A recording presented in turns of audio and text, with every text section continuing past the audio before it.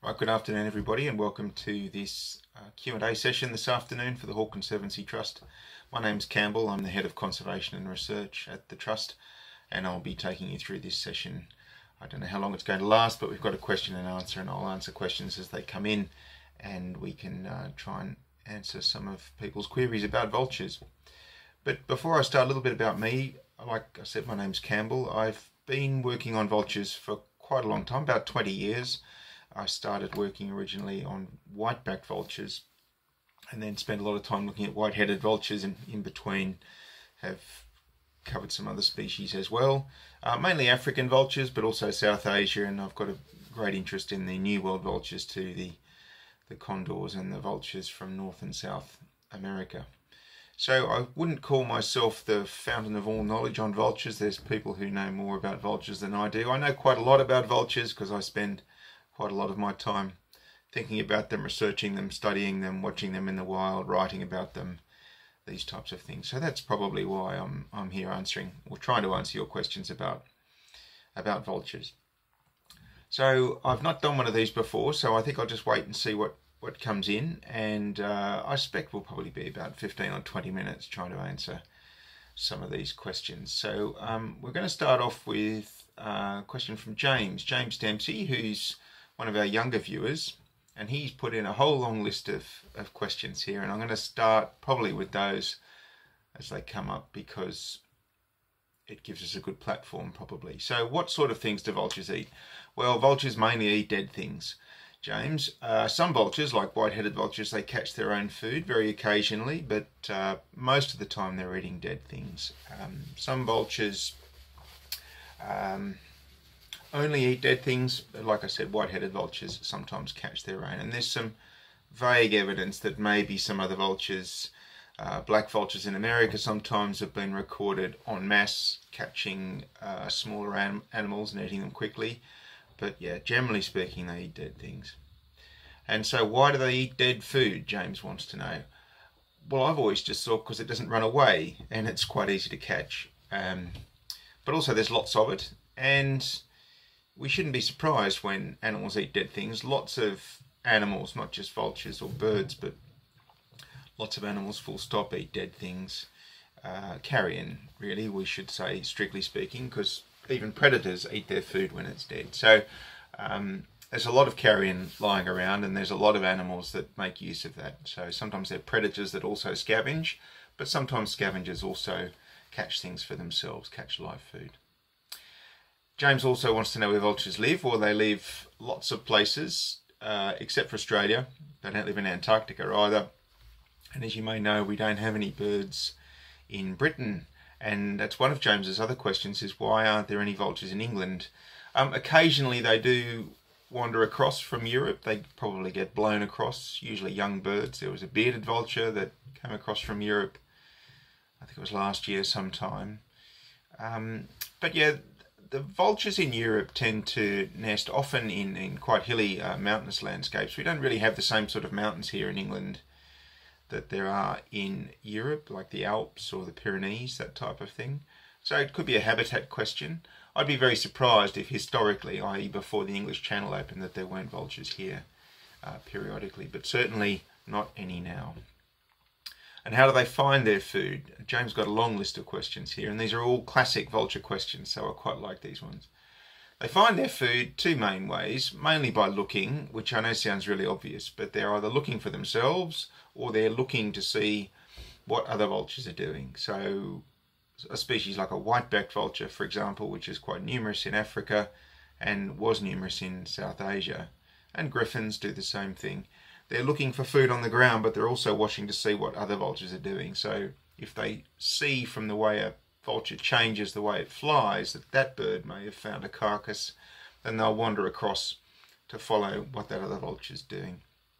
So they use a network of information, but they also look on their own. And then some species, which tend to be solitary, they often, like white-headed vultures, they'll just find food for themselves, and other species, like lappet-faced vultures, they often come to a carcass a long time after the other vultures have finished feeding. So they're not always there first. In fact, they often turn up last, species like lappet-faced vultures.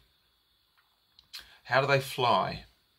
Because they're so big. Okay, so the whole question about bird flight's another topic altogether, but the wonderful shape of a bird's wing is how they do it. But vultures fly mainly when they cover big distances. They're following it by gliding, and they do use flapping flight, but most of the very big species, so things like condors or some of the very big griffins, they nest often on cliffs and high places because in order to take off easily, it's easier to get a flying start, so to speak. So they perch and nest and roost up on cliffs so that when it's time to go foraging in the morning, they just jump off the cliff and they don't have to fly. So it's very difficult for these big vultures, really big vultures, to get airborne, particularly when they've got a lot of food in their crop. So that's why they tend to roost and nest in high places. Some of the smaller species, white-backed vultures, black vultures, turkey vultures, some of these smaller species, they can take off much more easily. But even those birds, when they've got a full crop of food, it's difficult for them to take off. But yeah, generally speaking, the big birds, and they need a long, if they're taking off from the ground, they often need a long run-off before they can get airborne. Hooded vultures tend to just be able to jump straight up off the ground. So do black vultures in America, in the Americas, they're very good at literally just jumping straight up in the air. So, but yeah, the big ones certainly need a long runway. And how do they eat their food? James, you're full of questions about vultures. They eat their food just like we do. They put it in their mouth and they send it down their esophagus. But of course, birds don't have teeth, so different vultures feed in different ways. So they all use their beak a bit like a knife and fork. So the griffins and the white-backed vultures, they tend to pull big chunks of eat and swallow it as quickly as they can. The New World vultures do the same thing, but they have a slightly different shaped beak. So although they're very greedy, or seem greedy, and they're picking and chewing chunks of food, lots of vultures have a longer, thinner beak, and they tend to be a bit more picky, so they'll pick individual pieces of meat rather than trying to gulp lots of food quickly. And one thing that's really cool, Andean condors in particular, because I've managed to see one up close, if you open their beak, their tongue is shaped a bit like a shovel if you look at it from front on, but they have all sorts of serrations, so little spikes that point one way, and that's down their throat. So when they're grabbing food, they've almost got like I suppose a little bit like Velcro, grabs onto the food and then it can get sent down their throat much faster. So it's pretty amazing. And they often use their feet, their talons, to stand on what they're tearing apart and then tear it apart with their beak and swallow it quickly. So that's a lot of questions, James. I hope we've managed to get through all those for you. Let's move on and see what else we've got here. So Wayne Eggy Eggleston. That's I don't know if he's put Eggy or whether that's been put in there. Presume it's from Wayne himself. Can you cross vultures? I suppose that means can species breed? Can there be cross or interspecific breeding? The short answer is yes. So there's a number of cases of hybrids in the wild. So one of the bigger griffins, the Rappel's vulture, which is usually a cliff nesting bird from Africa, East and West Africa. There are records of those birds hybridizing with white-backed vultures, and they've nested in trees. And I'd imagine that in certain circumstances, a lot of the gyps vultures, all from that genus, could hybridize. It doesn't happen very much, and why it doesn't happen more is an unknown question, or we don't know the answer to that question.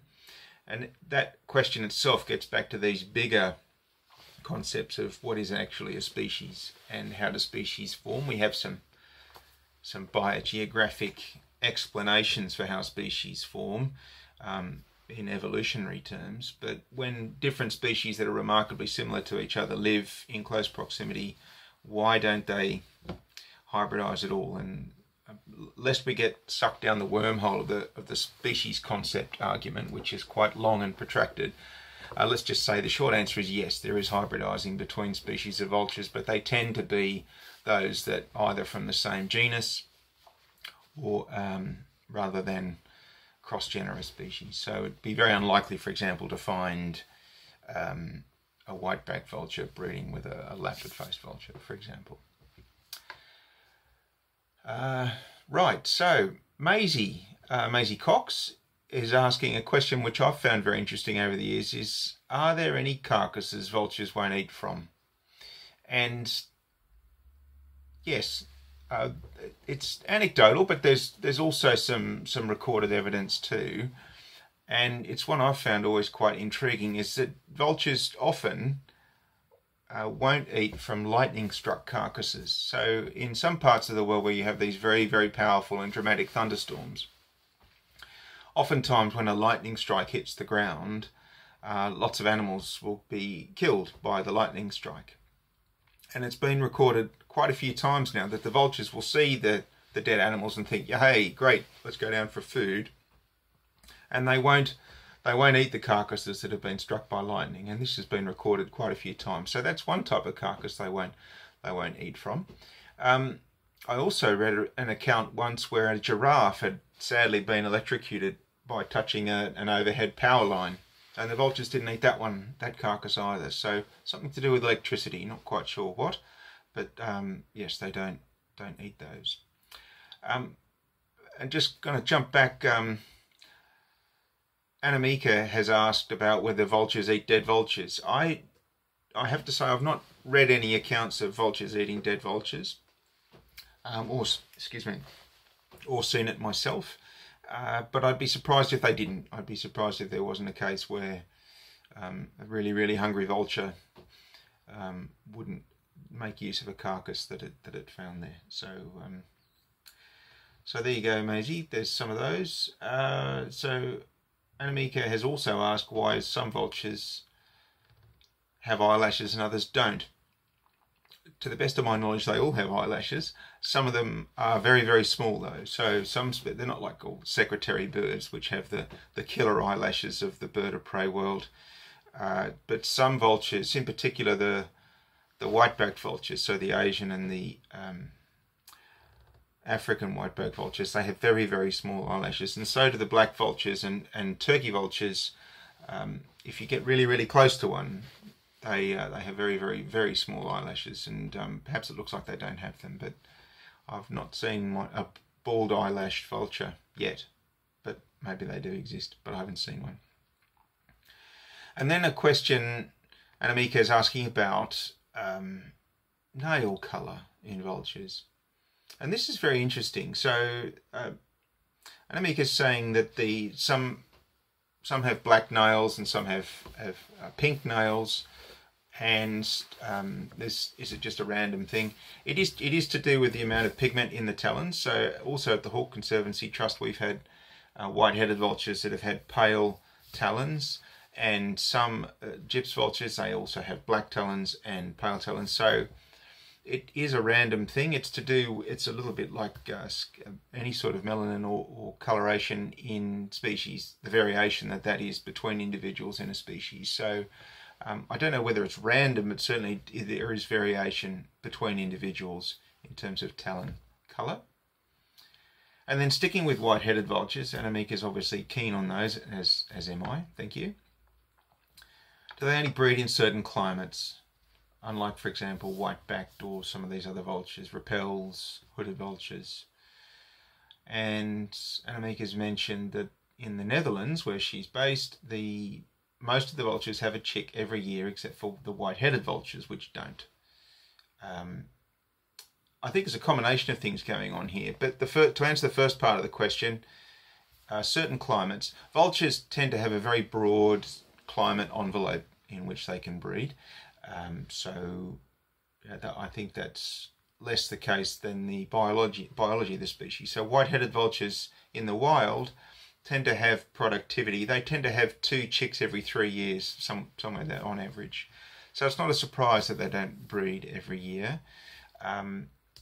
But yeah, same would be expected for some of these other species of vultures that you find in captivity, particularly the big ones. The big ones have the slow reproductive rate. So they probably don't breed every year, but they can breed every year. But generally speaking, in the wild, they won't be successful every single year. So, right, just trying to look at some other questions here. This is quite a nice format, actually. I quite like this. Cat Jones is asking if the hooded vulture research that the Trust does is going to be affected by lockdown. The answer is yes. So the field season that we had planned has been disrupted significantly. So what that means is we're going to miss a year's breeding data for those birds. But other aspects of the project will be able to continue once we can get back into the field.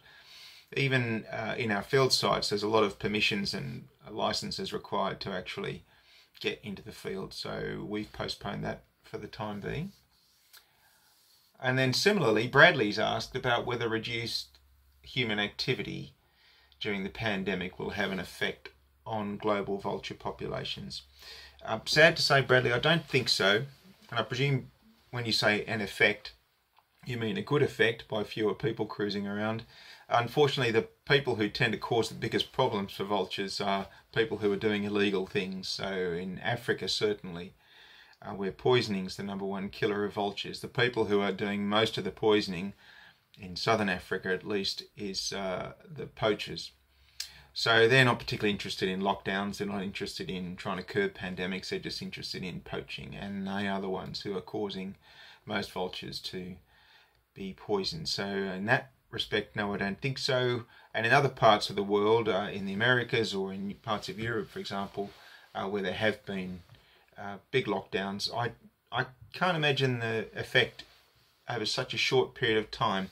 Although it's a drag for a lot of people in the pandemic lockdown and having restrictions on people's activities, biologically speaking, it's been a remarkably short period of time. So particularly for big birds and slow reproducing birds like vultures. So I don't think that's going to have an impact. And then Mandy with an I, Bainbridge, who has asked, she said, can you please settle a heated discussion for us about whether vultures can vomit in flight? Okay, Mandy, I hope it hasn't got too heated because whilst an interesting question, no need to get heated about these types of things. I've never seen a vulture vomit in flight, and if you've ever watched a vulture vomit, it's quite a production. They do vomit fairly quickly compared to people, which people tend to dry heave for quite some time. I'd put it in terms of the biological reasoning for that. So vultures tend to vomit before they take off, usually as a response to a threat. So the general consensus is that they are trying to lighten their body weight so they can escape quickly. There's nonsense about projectile vomit attacking predators that are trying to hurt them and spew all over them. I think that's complete nonsense, but vultures certainly do vomit before they take off. But once they take off, they're pretty capable flyers and can actually fly very quickly to get away from a threat. And most threats for vultures, let's face it, are on the ground. So a terrestrial predator like a jackal or a leopard or something that's going to hurt a vulture. But once they're in the air, they have relatively little to worry about. So biologically speaking, there's no real good reason for a vulture to vomit in flight. And having seen a vulture vomit rather, when they're shaking their head, it would seem to me very, very difficult for a vulture to be able to vomit in flight. So I've not seen it. I've not seen a vulture try to do it. But that's not to say it can't happen. So, sad to say, Mandy, I don't think I've answered that question for you adequately enough to solve the heated discussion. But I always tend to fall back on the biology because that's what I do. So, yeah, there's very little reason I can see why vomiting in flight would be an adaptive behaviour for vultures. Like I say, once they're in flight, they're pretty safe from their main threats, which are almost all located on the ground, apart from the occasional super aggressive eagle that might decide to attack a vulture. Having said that, I once saw a white-headed vulture escort a martial eagle from the premises. So a female white-headed vulture took great exception to a martial eagle flying near her nest, and she showed that martial eagle what for. So biggest eagle in Africa was given a seeing to by a white-headed vulture. So that was pretty cool, I thought. But I think I've got through most of the questions here, so keep sending them in though, because we will keep answering them. I'm running out of time here. I was given a limit of about 15 to 20 minutes, and we're running up to that now. But I would just like to touch back on Kat's question about the hooded vulture research. And yes, our activities have been curtailed. Lots of things to do with Hawke Conservancy Trust have been curtailed in the lockdown, and we really appreciate everybody's support, particularly when we don't have visitors coming through. So if you would like to continue to support us, either through our conservation research work or supporting the birds at the park, you can donate, you can support us either through our Facebook page or through the website, and please do, and we do really appreciate your support. And we are hoping very much, of course, to be open again soon when we can welcome everybody back. But in the meantime, we do appreciate you tuning in to these sorts of videos, our website, and the other activities that we've been putting out to keep you in touch with us and us in touch with you. So thank you again. We do appreciate your support. I hope you've enjoyed this Q&A. I suspect there's going to be another one. I'm not sure what it's about, so we'll have to stay tuned on that. But thank you again, and see you soon.